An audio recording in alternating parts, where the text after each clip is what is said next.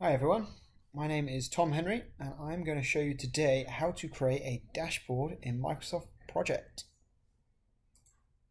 So as you can see, this is a dashboard I've already created. I've kind of put in some nice logos at the top, got a nice title here, some charts, as well as some tables to show various information, high-level information about my project. When it comes to building out reports in Microsoft Project, there are a number of them that come out of the box. If we click on the report ribbon here, which was actually introduced to Microsoft Project in 2013, if you're using an older version, you'll need to upgrade. You can see there are a whole bunch of out of the box reports here. So dashboard, burn down charts, very common for project management. There's cost overviews, project overviews. So for the most part, you're pretty much going to find something that you might want to use in these out of the box ones. Upcoming tasks, things like that. Well, you can see I've actually built out a pretty comprehensive schedule here of various things related to the Tokyo Olympics. So this is something that I've put together. That's a bit of spare time with COVID going on. So you can see we have a pretty detailed, comprehensive schedule here. And you can see I've actually filtered by some resources there. Let's bring all of those back and we can see pretty comprehensive schedule. So once you've got your schedule put together, you've got resources working on it, you have a baseline in place, you've got some actual progress tracked on your project, it's going to start becoming time when you need to report on the progress of your project. And there's no two projects that are going to be the same, right? And there's no one size fits all. So it often becomes inevitable that you're going to need to build out your own dashboards in Microsoft Project. You can see I have a pretty comprehensive schedule. I'm going to go in and start building a report. So I'm going to show you how to do this from scratch. But what we're going to end up doing is creating our own custom report that you can see, something similar to this on the screen. How do we do it? Well, you can start from scratch or you can modify an existing report and then save it as a new name. I'm actually going to just start from scratch so that you'll have a full understanding of how to do this. So to build a new report, we click on the report ribbon and we click new report. You can start from a pre-built one that's going to have some charts and tables in there, or just from blank. For completeness today, I'm going to do from blank. I'm going to give it a name. I'm going to call it Tokyo Report. Okay.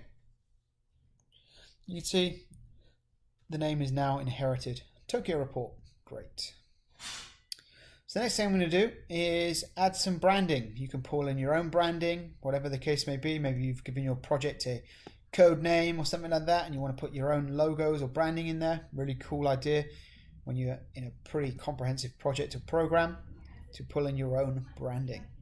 So I'm just going to use the Tokyo Olympics logo. It's a public image.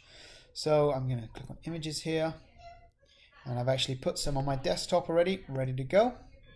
There we go. Insert that one there. So you can just insert it from your desktop just by clicking on the design ribbon. And you can see you insert an image. So for those that are familiar with Microsoft Project, it has context sensitive ribbons. So when you're in a report, you'll see that the design ribbon will light up and it's report tools, design.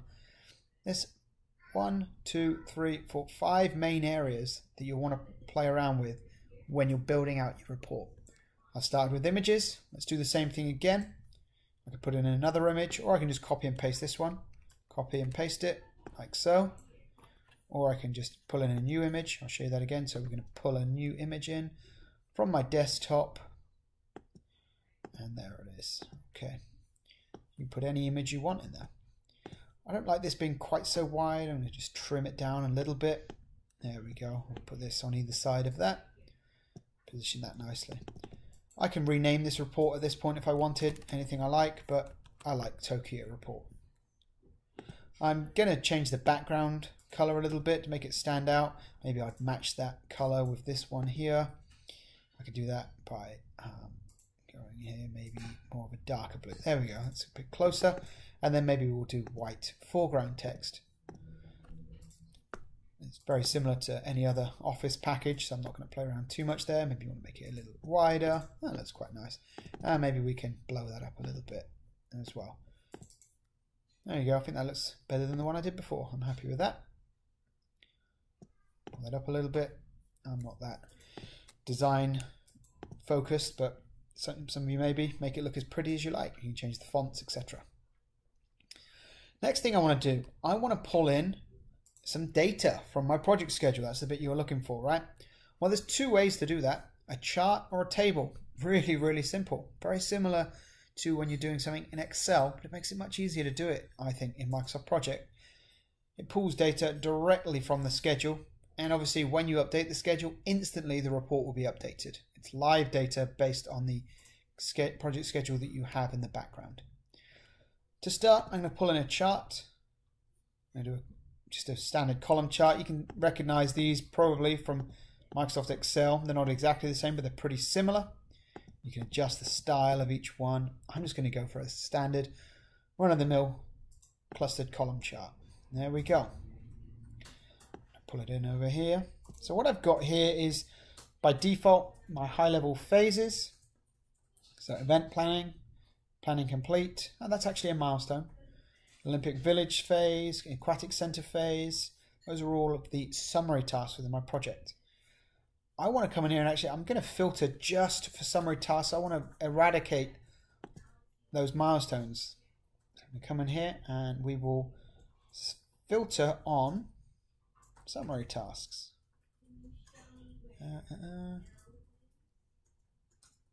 There it is.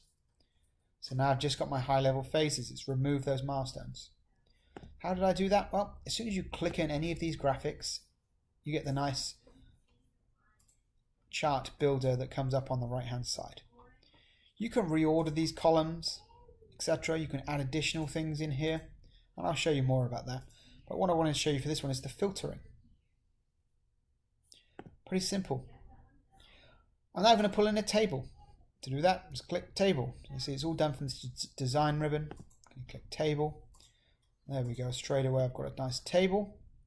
And what that's showing me is high level, the name of the project, because we're at the project summary task outline level, which is that high level 0 within your schedule.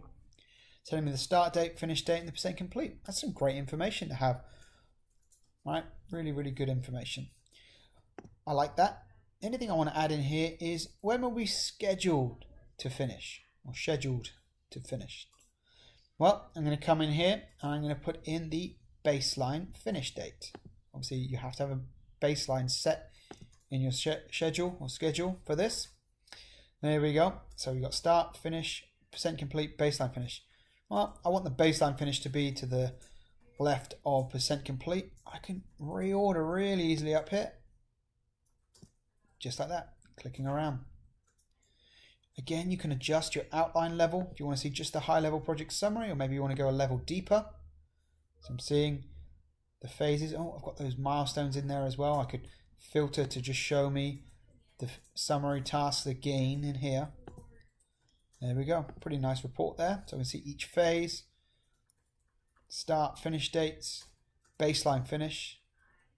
I can even show variants, etc. You can pretty much pull in whatever you like. However, for this, I'm going to go back to the project summary task level. What am I doing here? Not filtering. I want to go to outline level project summary. All right, back up to the high level. Next thing you might want to do is give each kind of chart or table a title. I'm going to put in a text box. So I click on the text box here, draw a nice text box here, and I'm going to call this one high level dates.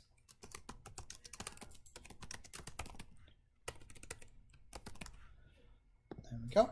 I can do the same thing, or I can copy and paste that, pull it over here for the other one.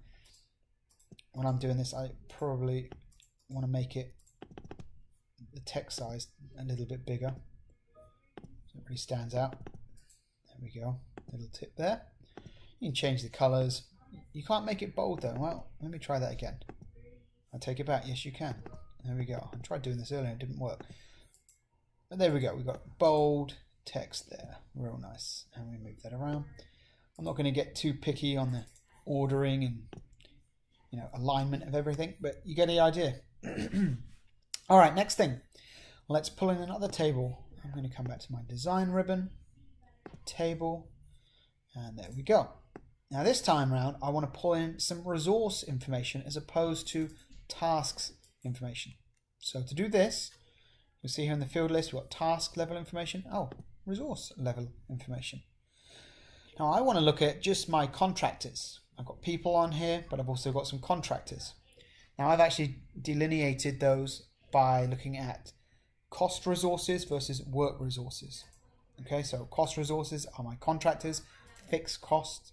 They tell me that it's going to cost me $10,000 to complete X, and they will bill me and invoice me accordingly. Those are modeled in Microsoft Project using cost resources. I want to see just my cost resources in here.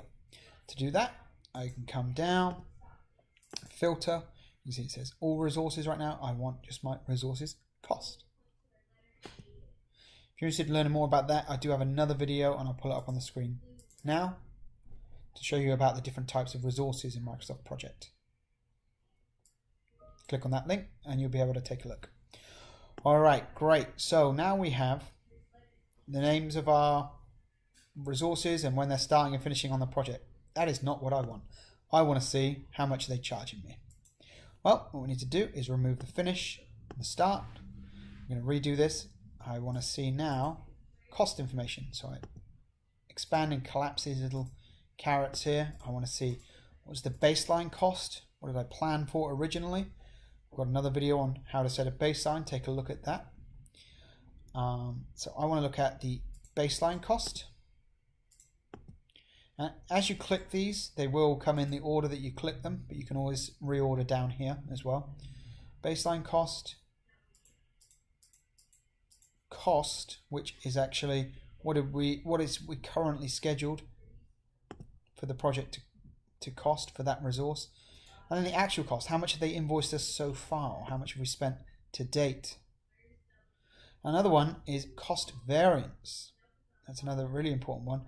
What did we plan to spend in the baseline, and what are we actually spending? So there we go.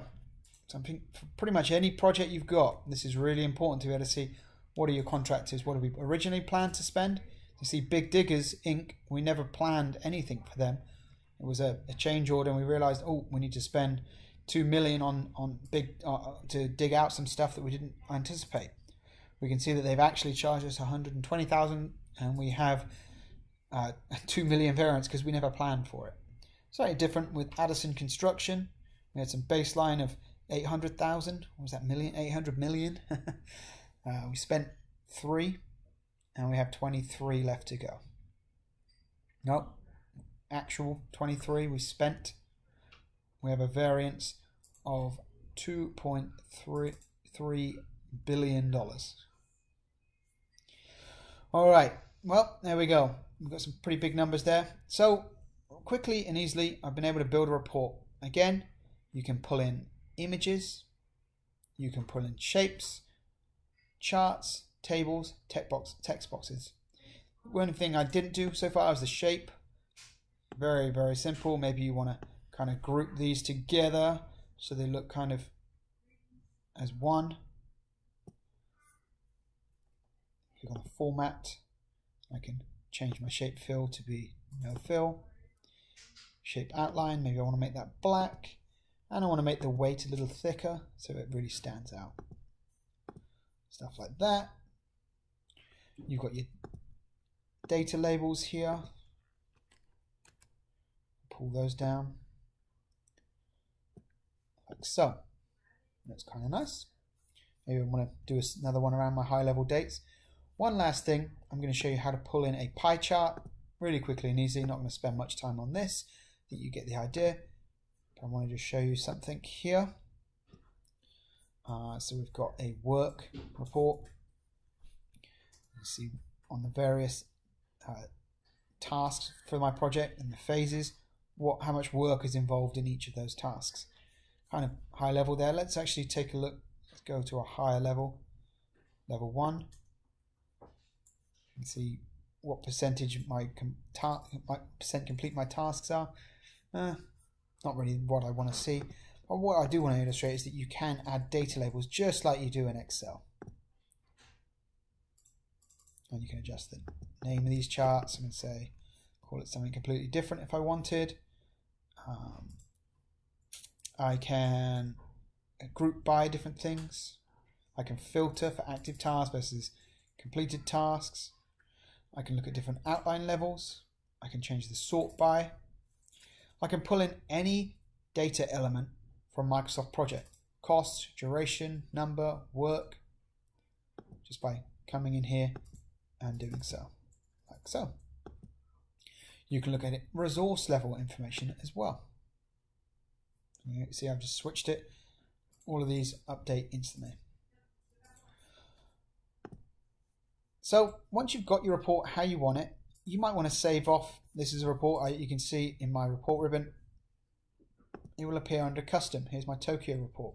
You may want to make this report available for other projects, or maybe you've got a high level report that you want to make available to this project and maybe one other. I want to show you how to take this report and make it available for all future projects. To do that, I click on the File ribbon, I click on Info, and we're going to use the Organizer tool. So click Organizer. What I'll see in the Reports tab is a list of all of the reports that I currently have in this project. Reports available in my project schedule. I want to take my Tokyo report and make it available in my global.mpt. So that's the global template within my Microsoft project, my version of Microsoft Project sitting on my desktop. I can copy it over. I can now see Tokyo report. I can close this and save it. That report will now be available in all subsequent projects that I create. If I create a new project, blank, I'll be able to go to the report and see that Tokyo report. Won't have any data in it, but it's there. Pretty cool. All right, well, thank you for watching today. If you have any questions, please post some comments, and I will promise to get more videos out there very soon. Thanks very much.